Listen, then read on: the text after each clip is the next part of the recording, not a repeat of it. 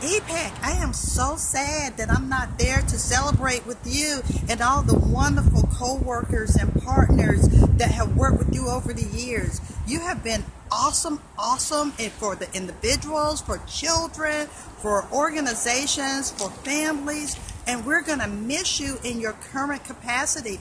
But I know that there are great things to come. You are you, so you will continue to contribute in wonderful ways. I look forward to partnering with you in whatever capacity, and I know that those that are with you right now join me in saying, great job, well done, good and faithful servant.